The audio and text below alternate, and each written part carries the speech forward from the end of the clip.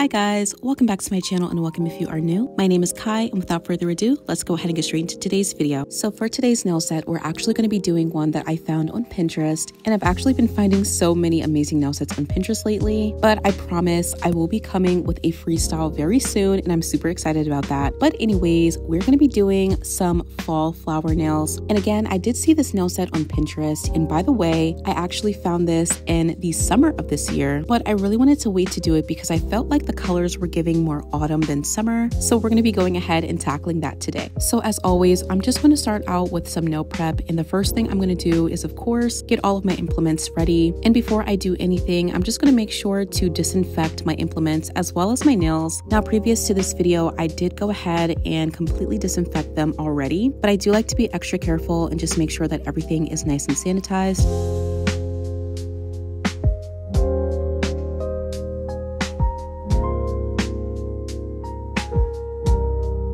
So the first thing that I'm going to do is push back my cuticles using this cuticle pusher tool. And I do not think that this is actually a cuticle pusher, but I feel like it works really well to go ahead and lift up everything at the cuticle area without having to put too much force on it.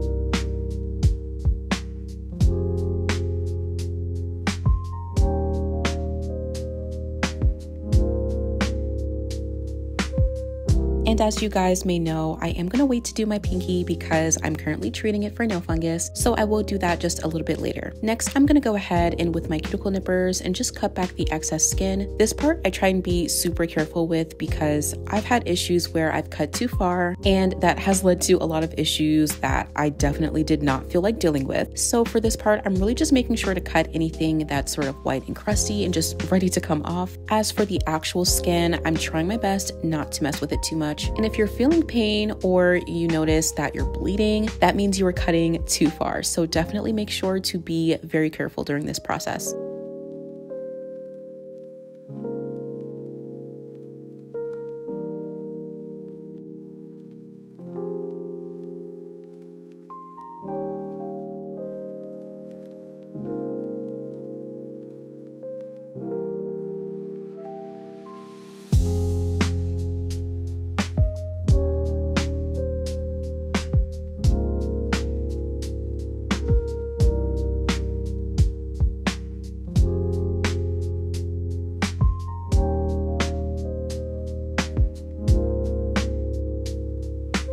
Next, I'm just going to cut down the excess length using my nail clippers.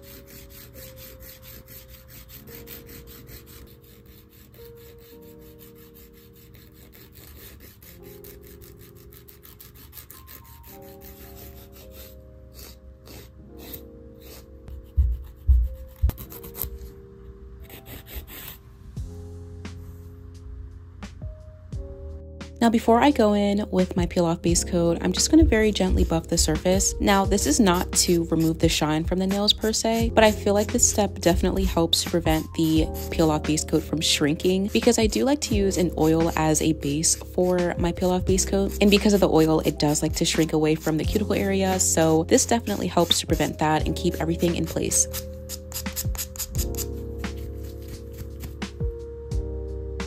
So for my peel off base coat, I'm going to be using my Macart peel off base coat along with their cuticle oil. So basically I just like to put a little bit of oil on the surface of my nails, and the reason I do this is because I need my nail sets to come off directly after I'm finished, and this peel off base coat is a little bit strong and it can stick pretty well if you're not careful. So the oil just provides a nice bit of slip for the ending process when I go ahead and take everything off. But if you want these to last a little bit longer, so maybe even a few days to a week, I would definitely recommend just skipping the oil altogether and going straight in with 2 layers of the peel off base coat. I'm going to be doing 2 layers here as well, and I'm making sure to cure each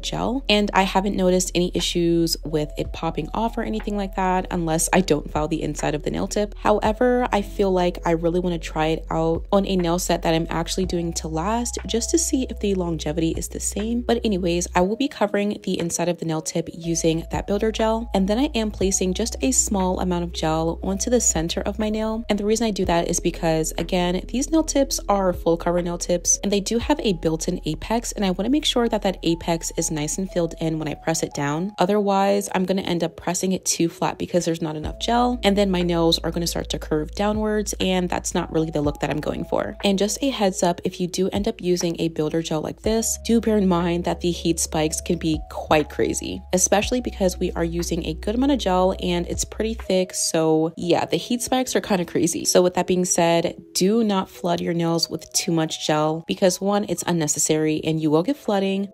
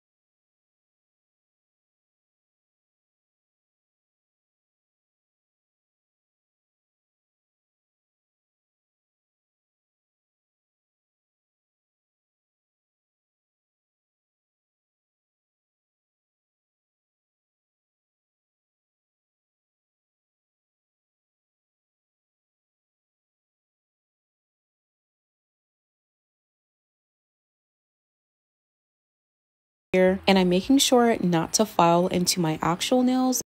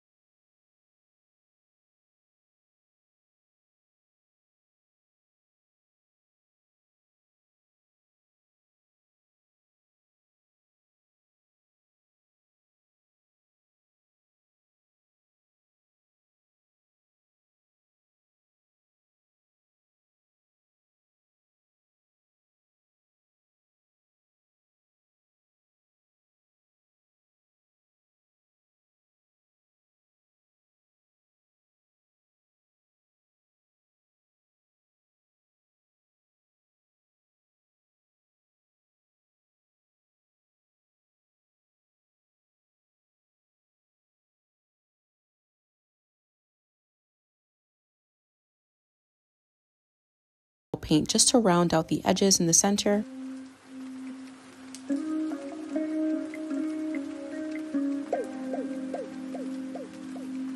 And now we're going to get into the rhinestone swirls. I'm not exactly sure what this is trying to depict, but it kind of felt like maybe this was like the center of a pool of water, and then there were waves coming out from the star. And I thought that this was really, really nice. So I'm just going to be taking this rhinestone glue and I'm going to be putting this on in a circular direction. And I want to keep most of the detail towards the center of the star. So that would be towards the bottom right side of the snail. So as for the cuticle area, I'm not really doing too much there at all. And in between each swirl or two, I do like to make sure just to flash cure it because I want that 3D effect to still remain even while I'm working on other areas. So don't be afraid to just stick your hand in every once in a while just to make sure that everything is nice and in place. So a little side note, as I'm doing this voiceover, it is currently raining like so hard outside right now, but the rain just has me thinking like, I know it's not just me, but can we talk about how warm it is this fall? It's honestly very scary. As I'm saying this, I am fully aware of the fact that this is probably going to be the coldest fall that we are going to see in a very long time. And I'm just like so sick of it. Like I'm ready for it to start getting below 30s and just like get freezing cold. And I'm hoping that maybe this winter it'll actually snow. I don't think it snowed that much last year and it's just been getting worse every single year. And I live in Pennsylvania, like in the mountains, like even still the weather has been very tame, which is kind of scary. Like honestly, it's just been not great. And I know that that's the result of climate change. And I don't know, you guys, like I'm so ready for it to just get cold. I think it's actually going to start getting cold in December, which feels so late. And it just makes me so sad. Like honestly, it's just so bad. But anyways, I wanted to say that because I want to know what the weather is like in your area and if it's drastically different from how it normally is. I know for some people, they say it's normal. For some people, they say it's warmer, or some people say it's colder. So let me know in the comments, you know, what's going on in your area and is the weather like really playing games? Like what's going on? And another reason as to why I wanted to mention that is because this is one of the reasons why I kind of saved this nail set for this late into November, because literally outside it looks like the beginning of fall when it's basically the end of fall, which is really weird. So I felt like this nail set would be appropriate for this time of year because honestly, it's still kind of warm. Like I went outside today and it was 60 degrees. Like what's going on? Like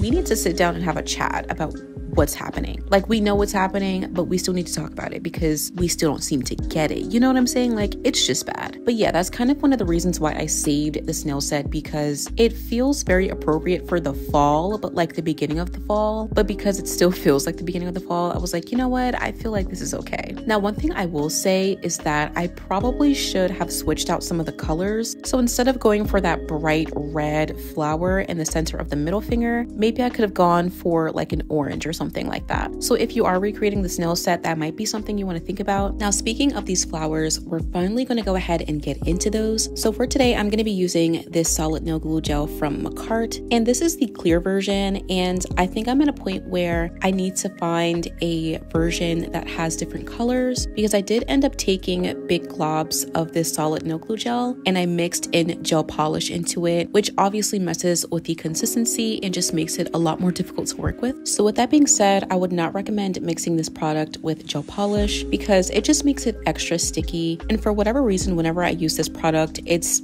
sticky all by itself. So even without the gel polish, it's pretty difficult to work with. As you guys know, I do kind of touch this with my hands a lot, which again, I would not recommend. As you guys have pointed out, it's really not good to use your fingers when you're working with this product. But for whatever reason, I feel like whenever I try and touch it with my gloves, it sticks like crazy. So I feel like I can only use my actual hands and like my skin. So yeah, if you guys know of any good solid nail glue gels that don't get super sticky and that are colored, definitely let me know in the comments and I will make sure to check those out. But anyways, we're gonna go ahead and get into the flower on this middle finger. And basically what I'm gonna do is I'm just gonna roll it in between my fingers and flatten it. This is gonna help to create really nice and thin petals. And I also feel like my fingerprints kind of help to give it a little bit of texture. And once I have that placed onto my nail, I'm just gonna work it and sort of bend the petals a little bit using this silicone tool. And because this is a flower, I do like to put a little bit of emphasis into these sort of frills on the outer edge of the petals. But of course, depending on what flower you do, that might not necessarily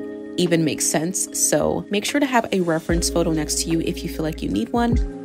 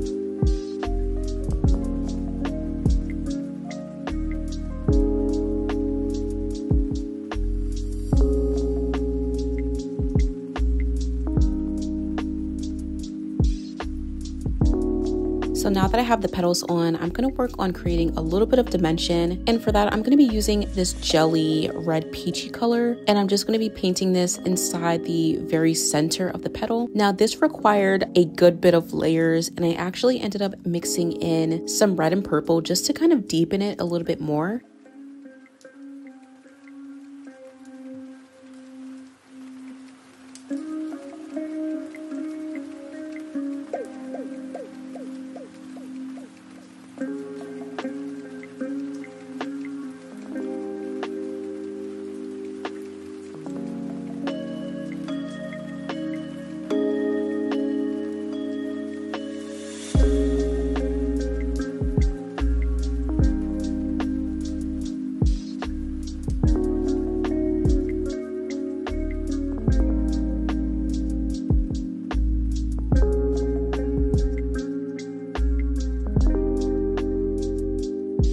And once I was kind of happy with where the color was at this stage, I decided to add another layer of those petals. These ones are slightly smaller because I don't want to take away from the larger petals in the background. I think this also helps to add a little bit more depth and kind of give it a more realistic feel. But of course, it's definitely not necessary. If you're good with the 3, then definitely stick with that.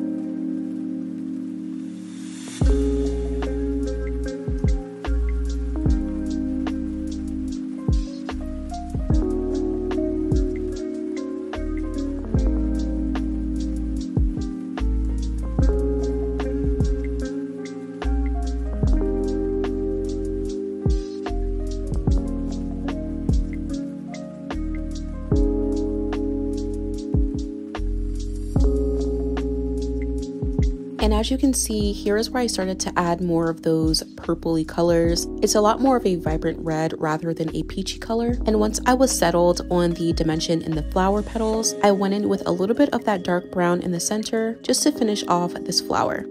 Now I'm going to be taking some of this yellow gel polish and I'm just going to mix it into the existing solid nail glue gel on the top. And here is the beginning of me having issues with this gel because obviously at this point I'm starting to mix too much color into this. Now luckily for this part I didn't have too many issues with sticking, but it was starting to get a little bit bad and At some point, I did have to mix in a little bit more of the gel just to balance out the ratio between the gel and the color gel, if that makes any sense. I don't know. But anyways, after I've mixed in that yellow, I'm going to use this solid nail glue gel to create some yellow spheres on this nail. And I feel like this definitely helped to create a little bit of contrast and just make this nail come alive, honestly.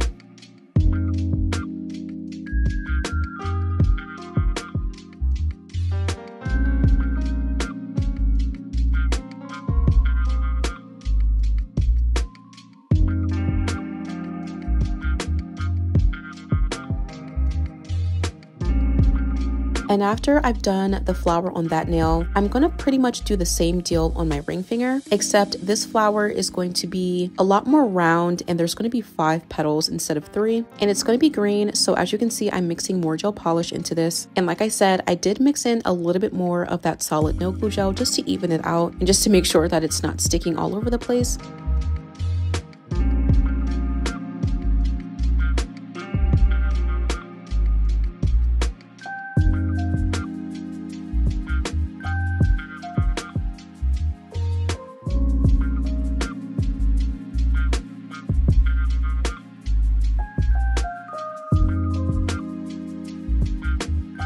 So as I mentioned a little bit earlier, sometimes the frills don't really make too much sense. So for this flower, I wasn't too focused on making it super frilly. There are a few here and there, but I wanted this to look mainly flat and kind of straight, if that makes any sense.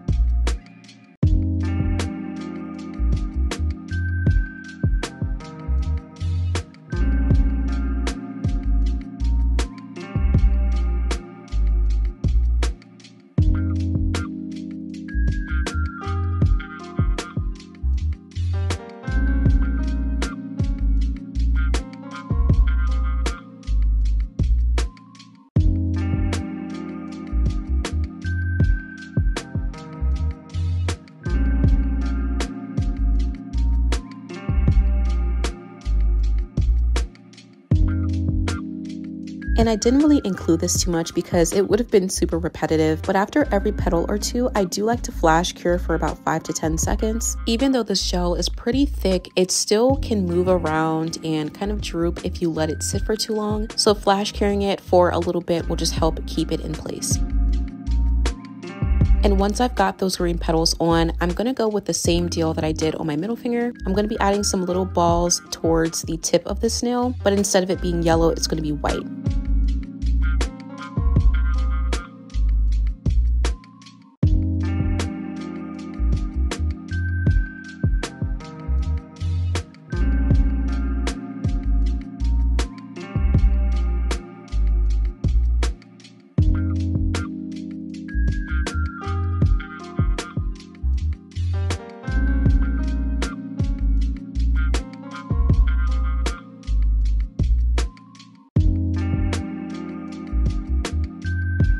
Now, this flower is slightly different because it actually has a center, and I don't exactly know what it's supposed to be. I'm not too savvy with flowers, honestly, I don't know. But I did end up using a little bit of this pink solid nail glue gel just to create that sort of elongated center, like right in the middle. And this was a bit tedious, and I don't think that I really got the effect that I was going for. But I think in the end, after I added the gel polishes and just gave it some dimension, it definitely came together.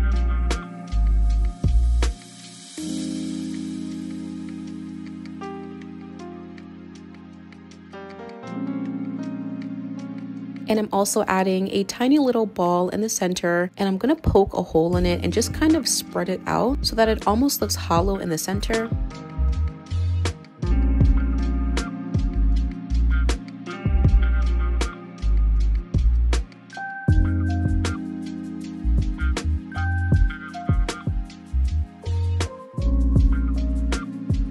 And of course, once that's done, I'm going in with some green gel polish for the petals just to give it a little bit of dimension. I wasn't too concerned with making this one super in-depth. I'm just adding a touch of green just to give it a slight ombre from the center of the flower to the edges.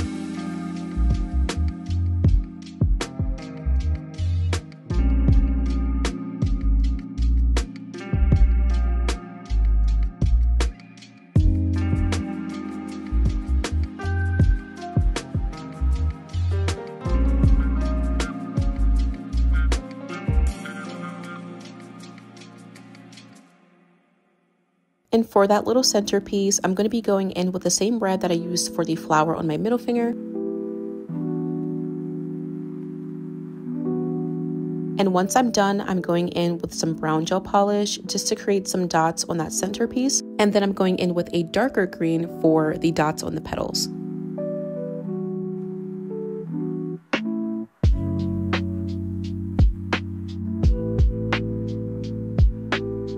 So now we're going to jump back to our thumbnail and we're going to finish this one off by adding some gold pearls. Now in the reference photo, I really do not know what they used. So I felt like a good substitute or a good enough substitute was just these gold pearls because I didn't have anything else that was too similar to that. But I do like how these pearls just added a little bit of interest and made this nail stand out just a little bit more than it did prior to me adding these.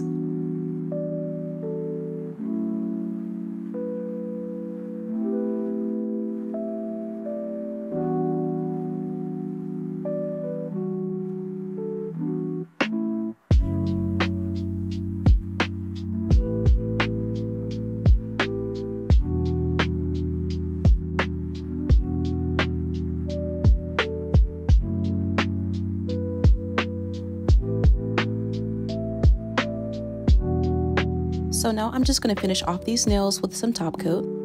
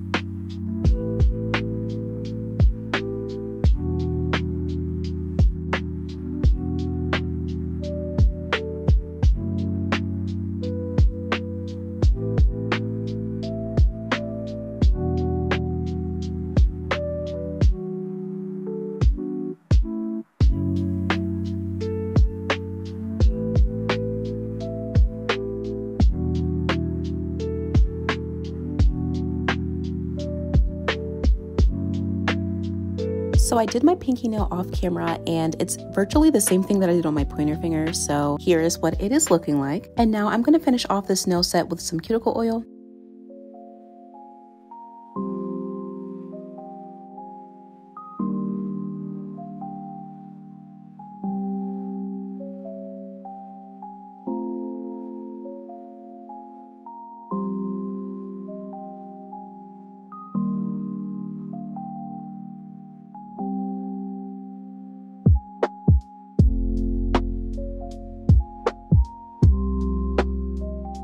And that completes today's set. I really do hope you guys enjoyed this one. This nail set turned out a lot better than I was expecting, actually. I did kind of switch around the order of these nails and kind of selected the ones that I wanted to do and got rid of the ones that I didn't want to do. And honestly, I'm so glad that I did that. I feel like these nails really come together and just give fall-like, and I just really love these. I would say my favorite nails are definitely my thumbnail as well as my middle finger. There are a few areas where I feel like I could have done a little bit better. Of course, when it comes to the ombre, I wasn't too happy about that because the colors were slightly dull. And I think if I had the airbrush tool, it would have been a lot better. So yeah, let me know how you guys feel about me trying out an airbrush. I think it's time I get one. But of course, let me know what you guys think of this nail set in the comments. Even though there's a whole ton of flowers, I really feel like this speaks to fall because of the brown and the green. And you guys know I love brown, I love green, I love those colors. So if I were to put this nail set on a scale of 1 to 10, I would definitely give this nail set a good 9 out of 10. Again, I feel like the ombres could have been better, but honestly, I can't complain too much. Again, this came out so much better than I thought it would, so I can't be too mad at myself. So yeah, overall, I think this nail set is a success. Also, I just want to say, I know this video was kind of chatty, like I was really rambling on and on and on as I usually do, but I really do hope that you guys enjoy this one, especially if you've been asking for more chatty videos. So yeah, I hope you enjoyed my rambles, and I'm very excited to come back with next week's video. I'm hoping to do something a little bit different than what I usually do, so I'm pretty excited about that. And yeah, I just hope that you guys enjoyed this one, and I really do hope that you guys are taking care of yourselves as well. But as always, I want to say thank you guys so much for tuning in today, and I will see you guys in the next one.